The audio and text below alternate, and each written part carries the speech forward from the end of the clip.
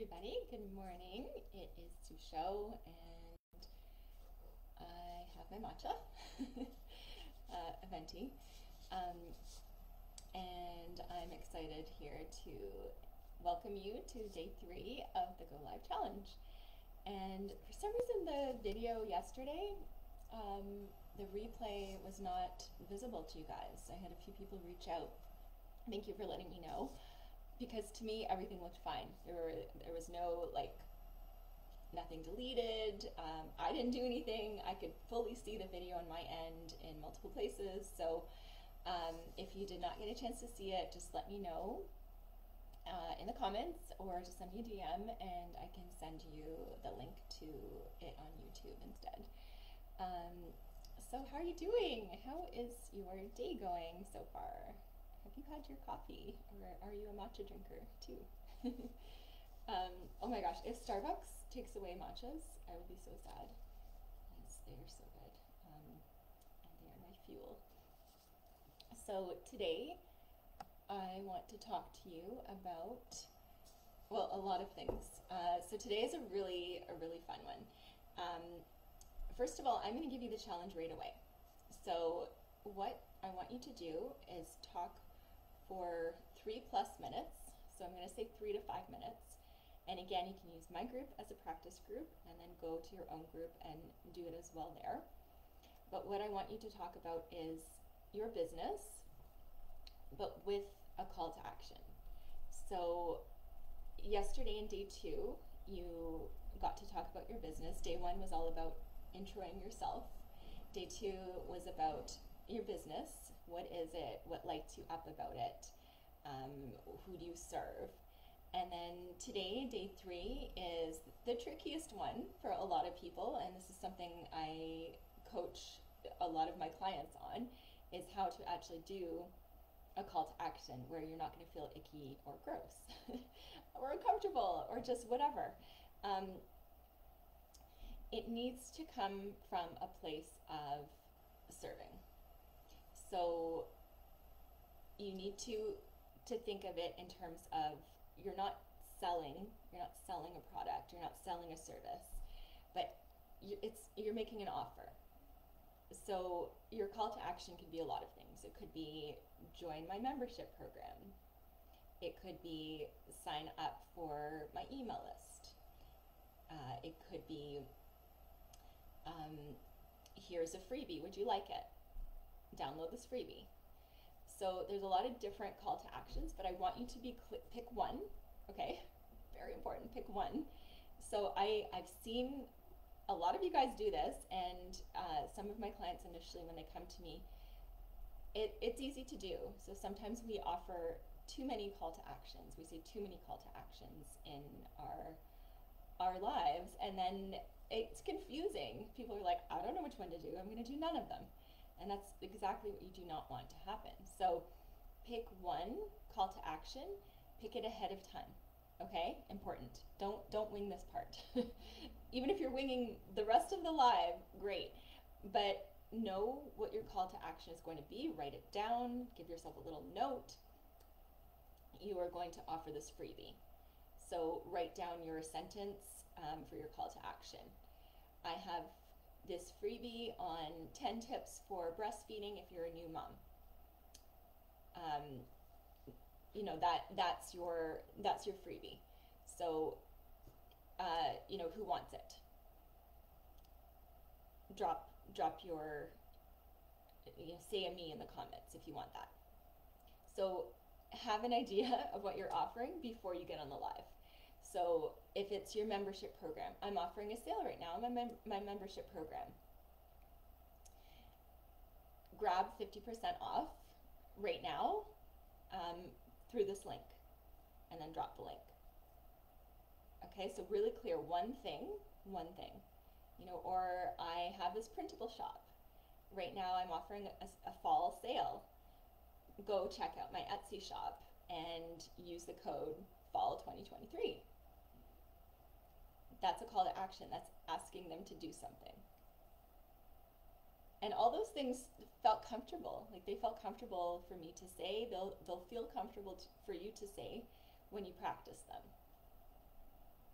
call to action could be joining your Facebook group. So maybe you're going live in my group, maybe you're going live on your personal page, and you want to entice people to your group. So what's your group about? I have a group on how to safely and effectively use CBD products, gummies, to manage your pain and insomnia, whatever. Who wants in on that group? I'm dropping the link in the comments. Go check it out. Join my group. So whatever your thing is, think of one call to action and then offer it at the end of your live. So talk about your business during the live. So talk about what makes it awesome, what offering you have that can change the lives or change the business, change the health, whatever, of who you're serving. So talk about that for a couple of minutes. What are the benefits? What are the benefits to the people that are watching you?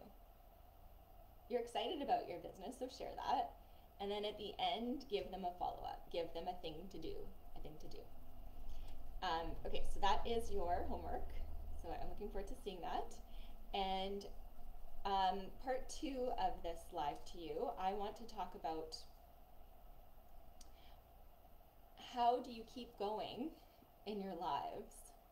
How do you keep going live spontaneously?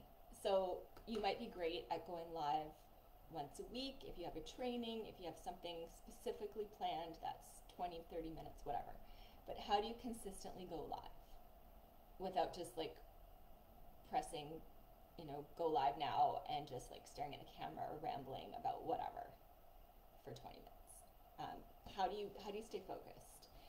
How do you even make yourself do it when you just have no clue what to talk about? So I talked about trying to go live every day for a week or 2 weeks, or even if you could do a month. It really will propel your business. It makes a difference if you go live every single day. It does. You don't have to do that indefinitely, but it's a great booster. Just like in my, I have 2 blogs, right? I have two monetized blogs, thecuriousfrugal.com and I have bestmugcakes.com. And if I want to boost traffic to one of them, I will go on a writing blitz. So I do not have the time to write a lot of articles per week. I do not at all. It's great if I write 1 per week. But if I want to boost traffic, if that's my goal for the month, then I will have write 8 posts a month challenge for myself. And I do this also with my clients. You guys know who you are, my blogging clients, where I challenge them to write a lot more posts than they're used to writing. And it really helps. So this is the same thing with going live every single day. It's not something you have to do indefinitely, but pick a month and just be really consistent.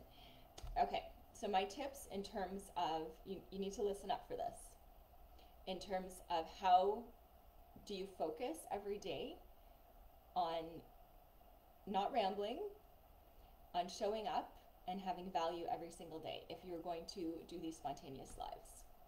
What I did at the beginning, I don't do this as much now, but sometimes I do again, is pick a theme. Pick a hook for yourself. So I'm going to give you examples of this. So you can, if you do tarot cards, you can do that every day. That can relate to your business. Okay, so if you happen to do tarot cards, but that's not your business, there is a way to relate it to your business. So think of something else that you like or that interests you and incorporate that into your spontaneous lives. So if you are religious, say you read the Bible, pick a Bible passage every day, relate it to your business or what you are offering. So that gives you, what this gives you is it gives you the anchor of what you're going to talk about spontaneously. So it's already there for you. The Bible was already written, right? Tarot cards are already there. I have clients that I help do this. They did animal oracle cards, so they would pick one card. I've done this as well. And you share it, you read about it, you interpret it in relation to your business. And that's something you can do every day. It's something you can do every day. It gives you the anchor. That card gives you the anchor. That book gives you the anchor. Whatever it is, if it's another hook could be literally like if you have any kind of if you talk about self-care or makeup or any kind of physical stuff like that, could you literally talk about your business while you are putting on your makeup? And again, doesn't have to be a makeup tutorial. It could just be a way, a hook for you and a hook for the people that are watching you. So something that is the same, is consistent, that you don't have to think about and that you can talk about while you do it. You talk about your business while you're doing it. So some other examples are if you have a 365-day calendar, read the passage from that day and discuss it in relation to your business. Or if you have a community for parents, what is one book that just like changed your life in terms of that realm? Well, get that book and read, a quote or a passage from it every day and discuss that in relation to your business. So again, nothing really long, like people don't want to read a whole chapter, they don't want to listen to you reading a whole chapter. But pick a paragraph, pick a quote, it can be short. I've done this before where I share a quote of the day and then talk about it in relation to your business. So this hook will be what grounds you. And then you will be able to go off on that, hopefully staying on topic with your business. So an example from my own business is sometimes I've been reading passages from The Mountain Is You. It's all about transforming self-sabotage into self-mastery. So I'm going to show you an example right now. Okay, so we're talking about wanting to change our behaviors and to adopt a new behavior, a new habit. So going live is the new habit that you want to do. You want to go live regularly. You want to get comfortable to go live regularly. But somehow you're stopping yourself, or you have been up until now. We're changing that, right? Okay, so I'm going to read a couple of paragraphs here. When we self-sabotage, it is often because we have a negative association between achieving the goal we aspire to and being the kind of person who has or does that thing. If your issue is that you want to be financially stable and yet you keep ruining every effort you make to get there, you have to go back to your first concept of money. How did your parents manage their finances? More importantly, what did they tell you about people who had it and people who didn't? Many people who struggle financially will justify their place in life by disavowing money as a whole. They will say that all rich people are terrible. If you grew up with people who told you your entire life that people who have money are this way, guess what you're going to resist having? Your anxiety around the issue that you're self-sabotaging is usually a reflection of your limiting belief. So, what does it mean for you to show up regularly online? That probably is going to mean that you attract more people. More people are going to see you. So is this, like, you have to do the inner work here. I can prompt you, but you have to do it. Is this a visibility thing for you? Is it uncomfortable being seen? Is it an issue with money? You are actually afraid not of failing in terms of the live or the offer, the call to action, whatever. Are you afraid of succeeding? Are you afraid of making 6 figures, 7 figures? Does that terrify you because that's different from your friend group? And You know, maybe that would be making more than your husband and that makes you uncomfortable, or the idea that your husband might not like that. Maybe nobody in your family makes that much money. So look at the reasons why you're not showing up. So for example, that is my example of how I would relate this passage to you guys. Okay, so think of an anchor for your spontaneous lives, and it will make all the difference. So whether that means getting a book that's already in your bookshelf, one that you own, incorporating some kind of morning routine that you do, and sharing that with people while you talk about your business. So again, it's not just about like putting your face cream on, right? It's about, that's the anchor, but it's about relating that to your business and what you're offering, like what you are called to serve. So if you are doing a tarot reading, how are you relating that to the problems that your audience might have that you can help them with, right? So that's super important. And yeah, let me just check my notes for a sec to make sure I've covered everything.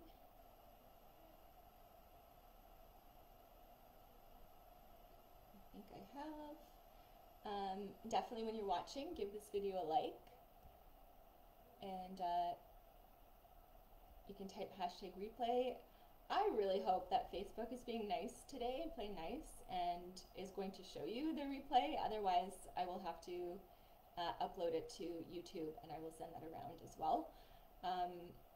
But I've never had that happen before where it hasn't shown my video. Like, I know everything is glitchy at times, but I'm hoping that you will be able to see this replay. So now I have a free offer for you. So if you would like some one-on-one help to increase your income using Facebook groups, it's absolutely my favorite way of relating to my audience and connecting with you guys, and it's an amazing way to connect with your perfect customers and clients. So if you want one-on-one help with me to increase your income using Facebook groups and using live video for your business, I'm offering free sessions for people. I will drop the link in the comments and you can get yourself signed up, and it will be an increase your sales and profits coaching session with me. So I'm happy to offer that to you. This is one of my zones of genius, is using Facebook groups and live video. And again, it doesn't matter what starting point you've come from, because this is all learnable. This is all learnable. You can do this too, but guidance makes all the difference. So thank you so much for being part of this 3-day Go Live challenge with me. It's been really fun to host you. This is the 3rd year that I've done it. I'm loving the annual event. I get super excited about it. Go live in my group as well, and I'd love to see your call to actions. Okay, so entice us. Pull us in. Okay, talk to you guys soon.